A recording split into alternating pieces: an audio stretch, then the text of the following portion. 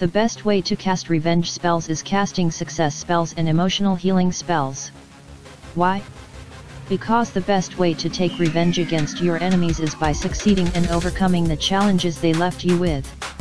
You will always get your hands dirty when casting revenge spells, because revenge is a strong emotional feeling that traps you in negativity and does not let you move forward. Taking revenge might feel liberating, but what is most liberating than succeeding and having your enemies see how successful and powerful you've become? That's, in my opinion, the best way to take revenge against your enemies. Whether you want to cast revenge spells for cheaters, or revenge on someone, remember, you will always get your hands dirty. Succeed and become emotionally powerful. When you are weak and vulnerable, it is time to become stronger. That is my witchcraft principle.